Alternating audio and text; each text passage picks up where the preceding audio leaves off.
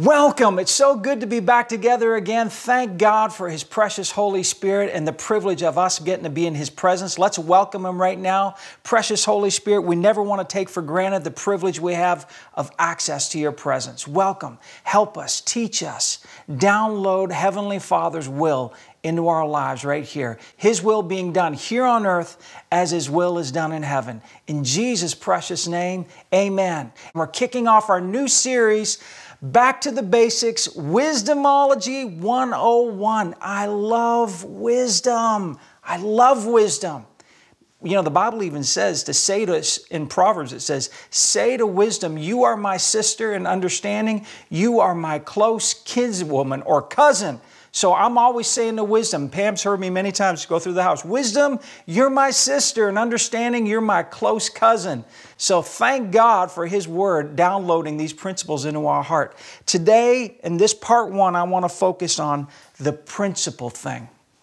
The principle thing. Wisdomology 101, the principle thing. You know, talking about wisdom, kids can amaze us with their wise responses, can't they? There was this little girl, Jennifer, and one day her teacher was asking her, she said, Jennifer, finish this statement. If the shoe fits, Jennifer thought for a minute and then she went, if the shoe fits, buy it in every color. Her mom would be really proud, wouldn't she? 5-year-old Daniel, he was asked, Daniel, what should a man take with him if he needed to stay alive for many days in the woods? Daniel thought for a second. What would a man take with him if he had to live for many days in the woods? He said, he should take his wife with him. You know what? Wise young man. Wise young man. So what in the world is wisdom? Is it book smarts? Is it investment smarts? How about IQ? Does wisdom come from an elite education or does it come from much worldly experience? How about this? Are scientists and professors, are they wise? Does having a huge vocabulary constitute as wisdom? If you invented Facebook or Tesla, does that make you the wise person in the room? If one died on a cross for all of humanity, and yet many of those same people refuse to accept Him as their Savior, is that wisdom? Because listen, many businesses would say that the price to earnings ratio is unacceptable. It's not profitable and therefore it's not wise. But thank God, God so loved the world. He so loved you and me that He gave His only begotten Son. God loved us. I love wisdom. It has profoundly revolutionized my life. I've been guilty of great foolishness in my life, but God's wisdom has rescued me time and again. It's corrected me, helped me, transformed me. It has grown me. My marriage to Pam is all because of God's gracious wisdom. My friend, wisdom is a master key. I've had undeserved successes in my life because of God's wisdom. It's a golden key. I've been healed of various sicknesses in my life, all because of God's wisdom. I live debt-free because of God's wisdom. I sleep peaceful and sound at night because of God's wisdom. I've been forgiven and I've been given the chance to forgive others because of God's wisdom. God's helped me to help others with His wisdom. God's taught me how to pray, how to worship, how to give, how to rest, and how to live with His wisdom. No wonder I'm so excited to talk to you today about this journey into wisdom and into the exciting world of Wisdomology 101. It's truly a life-changing basic of life and living above the storm. I hear so many Christians talk about God's love or they talk about God's grace, and that's powerful and it's wonderful. But listen to me. None of these powerful forces are a substitute for the principal thing, God's wisdom. Consider this. If you're going to go on a trip from point A to point B in your brand new car, and let's say you got a brand new top-of-the-line Ferrari, okay? What would be the principal thing? Would it be the steering wheel? How about the engine? Oh, maybe it's the wheels that the engine turns. No, the principal thing would be the road. Without a road from point A to point B, you could have a $250,000 car sitting out in a field. You're still not going anywhere. It doesn't matter how fancy, how expensive the car is. You need the principal thing. And can you see it? There's a lot of people in life, they're sitting there stuck They may have all kinds of expensive things around them, but they're not going anywhere because they've forsaken the principal thing. Did you know that Proverbs 3 verse 17 says this, that wisdom's way is a highway of pleasantness? Can I say that again? Wisdom's way is a highway of pleasantness.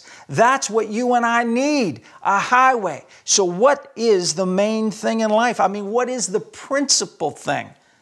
What is the road in life? Let's look at Proverbs 4 verse 7. It says, wisdom is the principal thing. Therefore, get wisdom. And in all you're getting, get understanding. Wisdom is the principal thing. And then God says, He doesn't stop there. He says, get it. Get wisdom. Therefore, if it's the road, if it's the highway of pleasantness, my friend, get wisdom. And in all you're getting, don't stop there. He says, get understanding. Learn how to unfold wisdom so you know how to use it. Let me ask you, is your marriage falling apart? It's probably not a love problem. You've got a wisdom problem. Is your business failing? You don't have a money or a customer problem, my friend. You got a wisdom problem. Are you failing at school? It's not an academic or an intellectual problem. You've got a wisdom problem. If you're failing at sports, hockey, football, it's not an athletic problem. You guessed it. You've got a wisdom shortage. Wisdom is the principal thing. So as we go back to the basics, right? That's what this is all about. Going back to the basics, Wisdomology 101. Let's define wisdom for our Wisdomology class. Wisdom is not just a thing. It's not just some quotient, a measurement of inner discernment. No, no, no, no. Listen to 1 Corinthians 1 verse 24. Christ is the power of God and the wisdom of God. It goes on in verse 30 and says, Christ Jesus who became to us wisdom from God. Can you see that? Jesus is the very personification of God's wisdom. Jesus is the Word, and therefore Jesus is wisdom. I like, John 1 verse 1, and it says this, in the beginning was the Word was with God, and the Word was God. He's talking about Jesus. You see, all things were made by Jesus. It says all things were made by Him, Jesus, and without Jesus was not anything made. So we can say it like this, all things were made by the Word, and without the Word was not anything made that was made. Or we can say it like this, all things were made by wisdom, and without wisdom was not anything made that was made. You see, God's Word is God's wisdom, and therefore the principal thing, the foundation. God's wisdom is the container of the manifestation, the absolute, the originator of all creation. So do we think we can replace true wisdom with intellect, knowledge, formulas, and truly be living?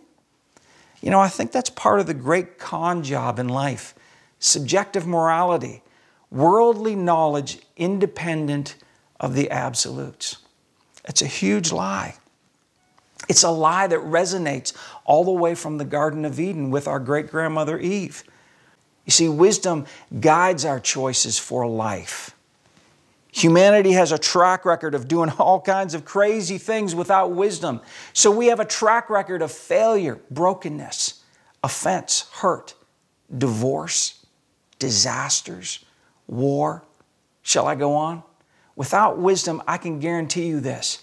You will fail. Without wisdom, I can guarantee myself this. I will fail. And it will be miserable. I can guarantee you this.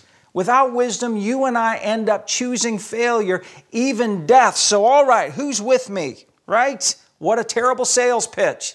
Who in the world wants to sign up for massive, extensive failure? Nobody. But yet we do it all the time. Every time we make a decision, a choice, independent of wisdom, we choose death. Every time we buy the lie that knowledge is independent of the absolute of truth, we lose, which is why it's imperative for you and I to understand there is no substitute for wisdom. It's been said, there's a quote that says this, the gifts and talents of fools make them dangerous. It's not that gifts and talents are bad. They're great. They're a good thing. But the Bible even says that prosperity will ruin a fool. You have to have wisdom. When a created being begins to invent his own manual for life, that person has forsaken the truth. They've forsaken wisdom. They've become a fool. Wisdom is not knowledge. Knowledge is intellectual, it's informational, and it's based on facts. There's a great quote, I love it, and it says this: knowledge is knowing that the tomato is fruit. Wisdom is not putting it in a fruit salad, right? Wisdom is based in truth. It's not a preference. Wisdom is unchanging. It's immovable, absolute, that is eternal. Knowledge can change in a split second. It's based on experience, data, senses. Schools and higher learning, basically, they teach knowledge, the knowing of something, which is good. Science is the study of systemized knowledge, but it's not wisdom. It's knowledge. And that's why science is always evolving and always being updated. God's wisdom is never changing. It's always constant. It's absolute. Until 1875, even science didn't know where babies came from. Leonardo da Vinci did not know. Isaac Newton didn't know. But God knew you and me before we were even conceived in our mother. That's what Jeremiah 1:5 says. Talk about wisdom. Wisdom is in perfect alignment with truth, with a capital T, the straight edge of life. The invisible foundation that holds up the visible. That's what I regard wisdom as. It's the invisible foundation, the invisible grounding for everything that's manifested, all the visible. To make decisions for life, strength, joy, blessing, it requires wisdom as the highway. Wisdom is the highway of a pleasant life. So let's get some wisdom on how to handle life, how to work the principal things. See, we can work it. Come on, let's get practical and let's see what we can do with wisdom. See, we want wisdom to help us handle our life, our marriage, our children, our career, our money, our health, on and on. So show me, Stephen, how do we do this? Well, let me give you something super simple. I like my tea. In fact, I'm kind of an Earl Grey man myself. I like Earl Grey tea, and oftentimes Pam will bless me. So I might call out and I might hear Pam. She might say, "Stephen, would you like some tea?" And my response is always, yes. And so for the next few minutes, I'll hear some stirring downstairs. And so then I'll just continue reading my Bible or whatever it is I'm doing. And then finally Pam arrives and she says, "Honey, here's your tea. Here's your Earl Grey tea." And I'm like, "Thank you, honey." My Earl Grey tea. There you go. And I have to say, did she give me what I want? Yes, I got my Earl Grey and it looks like it's steeped perfectly. Is it a blessing to me? No. Is it hot? I've got third-degree burns now, right? I've got third-degree burns.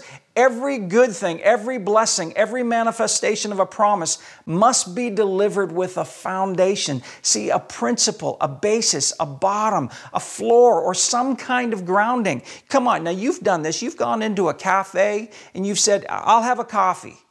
But it's always assumed that there's a container that comes with it, something that's a principal thing that can hold the hot blessing, right? Everything needs to be held. Think of a tree. Even a tree, it needs to have ground. A forest needs to have ground to grow in. So now I want to show you how this works. Pam, come here. Serve me some more tea, please. Okay, see, so independent of the principle, the cup, it burns really hot. It's really hot. It burns. I'm kind of kidding. It's not really hot. We let it kind of die down. But I want you to get the point. I got the tea, I got what I want, but without the principle, without the cup, it burns. So now let's try it some other way. Pam, I would like to have some power, please. See, independent of the wisdom, the principle, power corrupts. Pam, I would like to have some wealth, some riches. Give me some money, girl. I want it. Oh, yeah. But see, independent of the wisdom, the money ruins me. I even get arrogant. I get proud. I think I'm a self-made man. Pam, how about this, some basics in life? Pam, I would like some food, please. Ugh. But you see, independent of wisdom, the food actually begins to control me. I become a slave to my appetite. This is a very real thing, folks. There are people that live enslaved to their appetite. Their appetite isn't the problem. They need a container. They need the wisdom. Let's try one more. Here's a good one. This could be confusing. Pam, give me some freedom. Believe it or not, I just got burned by freedom. You know why? Because independent of wisdom, it brings me back into bondage. That's what Paul wrote to the Galatians. He said, guys, freedom is a good thing if you know what it's for. See, we all want to get freedom from. We have a society right now where we have a bunch of people that want to be free from, but they don't know what they're free for. And so they go from one ditch to another ditch without the road of, if you don't have the highway, honey, all you got is ditches. You're just going from one ditch to another ditch, and you're saying, I need my freedom. But freedom can become bondage if you don't know what it's for. Who's going to teach you what it's for but wisdom? You and I need wisdom. Pam, one more. Here's a big one. I'd like to have some intimacy. And for the kids in the back row, you know what I'm talking about. There's some sex, right? Independent of true marriage, it destroys. It leaves me broken. Do you understand that? Here's one of the big problems about sin is that a lot of times we don't feel the burn when the tea comes out. We don't understand. That's a big thing in life. There's a disease that you can't feel pain. And people who can't feel pain, they usually die in their early 20s.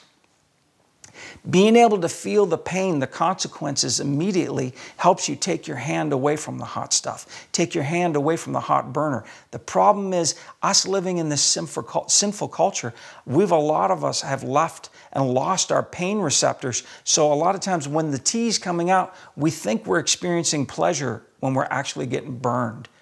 And we're actually experiencing pain, consequences. Pam, I'd like to have some elite education, please. Give me some higher education. Oh, good stuff. But independent of the truth, we become Gnostics, denying the existence of sin and deifying humanism. In other words, we get crazy. We become nut jobs with our intellect. That's not a good cup of tea, my friend. You cannot substitute wisdom. You cannot substitute exercise for wisdom. You can't substitute wealth for wisdom. You can't substitute hard work for wisdom. I admire people that have put their back into it and they work hard. There are people that work hard and get nowhere in life. You can't substitute knowledge and education for wisdom. Knowing Jesus as Savior is not even a substitute for knowing Jesus as the wisdom of God. Bear with me here. Here's what I'm saying. In other words, being converted is not the same thing as being discipled, right? Discipleship. Let me just grab my cup here. Discipleship. Oh, it even has blessed on it. Isn't that precious?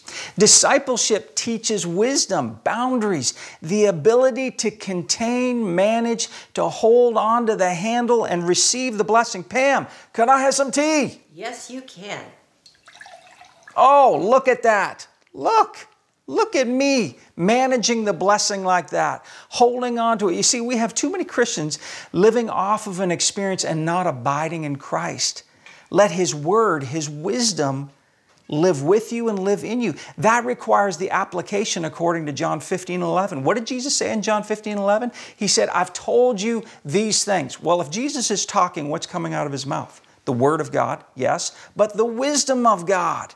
He says, I've told you these things so that my joy and my delight may be in you and that your joy may be full. You see, right now my joy is full. I got me a full cup of Earl Grey tea and it's not burning me. I can manage it. I can control it. I can kind of sip away on it. I can see all things in moderation. I can sip. I don't want to have a bath in it. I just want to sip away at it moderately and it becomes a blessing. God wants you filled up to the full, my friend, with the good stuff. But how can He fill you to the full if you don't have a cup? Wisdom holds the manifestation of what you're hoping for, what you're believing for, even what you're praying for. Here's what I'm saying is prayer is not a substitute for wisdom. You get wisdom, the principal thing, and your whole prayer life will transform and change. There's so many people that have been praying for the same thing for 30 years. Their problem is not that their faith is low. Their problem is not that God doesn't love them and care about answering them. Their problem is they keep asking for the cup of tea and they never have the cup. They never have the vessel, the wisdom to maintain and hold the hot blessing that God's delighting to pour into their life. God can give you the car, but if you run out of highway, your blessing becomes a tragedy. Isn't that so? If you're driving 60 miles an hour down the highway or 100 kilometers an hour down the highway and you run out of road, that's a tragedy, isn't it? Look at children of Israel in the Promised Land. They lost their wisdom, and in doing so, they lost their freedom and lost their lives. How many parents have lost the blessing of their children because they forgot the wisdom is the principal thing? They love their kids, but they forgot the principal thing. Even love needs a container. Love is not a substitute for wisdom. Yes, love is the greatest, but wisdom is the principal thing. Never forget that. Prayer is not a substitute for wisdom. So God's wisdomology is for you. God gives wisdom to those who ask. Look at Proverbs 8, 35 to 36. For whoever finds me, wisdom, finds life and draws forth and obtains favor from the Lord. Verse 36, but he who misses me or sins against me wrongs and injures himself. All who hate me, says wisdom, love and court death. Of course you don't want to be dating death. You don't want to burn your hand on the blessing. Oh, Pastor Stephen, is that even possible? Of course it is. Riches without wisdom destroy fools. Look again at the power of wisdom being the principal thing, the basic roadway to life. Proverbs 4, and this time I want to read verse 8 too. Wisdom is the principal thing, verse 7. Therefore get wisdom, and in all you're getting, get understanding. Then verse 8, exalt wisdom, and she will promote you. She will bring you honor when you embrace wisdom. So my friend, where's your life going right now? Are you on the highway, or do you feel like you got stuck in a ditch? Do you let the negative voices condemn you? Don't do that anymore. God doesn't bring condemnation, but He wants to bring you life. He's leading you and me on a road of repentance. That just means we've been going the wrong way. He's going to help us turn and go the right way. The enemy is afraid of you getting God's wisdom. If you start promoting wisdom, then wisdom's going to promote you, and your enemy doesn't want that to happen to you. The devil wants you failing. Maybe you feel like every time something good is poured out, you're missing it. Wisdom is the answer for you. Are you struggling with anger, rage, maybe immorality? Have you been getting burned over and over and over and over? Maybe you're waiting and hoping that life will just change. Maybe you'll get lucky, you think, and just that'll change everything. No. That's a lie. Don't believe that lie. You need to go for the principal thing. God said, get wisdom, God's wisdom. You and I, we both need Jesus now, right now. If you want to choose the principal thing, establish your whole life on God's amazing principle, His highway of life, His highway of pleasantness. You heard Him say it. That's not my words. That's God's word. Highway of pleasantness. Receive Jesus. Pray this right now. Dear Lord Jesus, I need you. I need your wisdom in my life. Forgive me of all my sins. You died on the cross for me, rose up from the grave. Come into my heart. Be the Lord of my life. Direct my steps from here on. In your name, Jesus. Amen.